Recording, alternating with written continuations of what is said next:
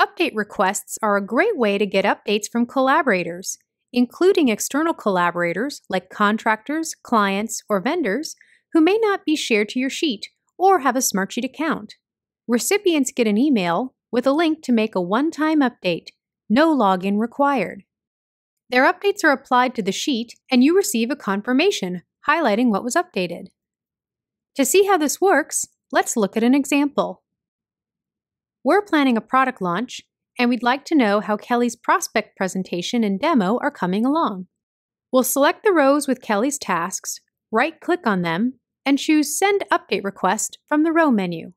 The Update Request window opens, showing options for sending the update request. We can click Edit to customize which columns to include and whether to send any comments or attachments. We'll ask for an update on the status and any notes Kelly wants to add.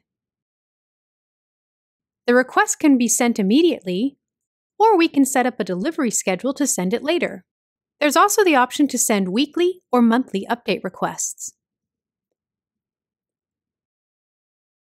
Kelly receives the update request in the Notification Center, adds a message, enters the information, and clicks Submit Update.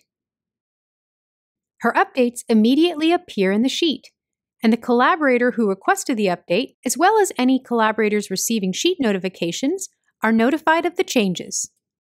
You can also automatically send update requests when certain conditions are met. For example, we want updates from our team anytime a task is at risk, so we will set up a rule that will send an automated update request when the at-risk column is flagged. This sends an update request to the contact in the Assigned To column, asking them to provide details in the Notes column. Track the status of your requests in the Update Request tab. And that's how to use update requests.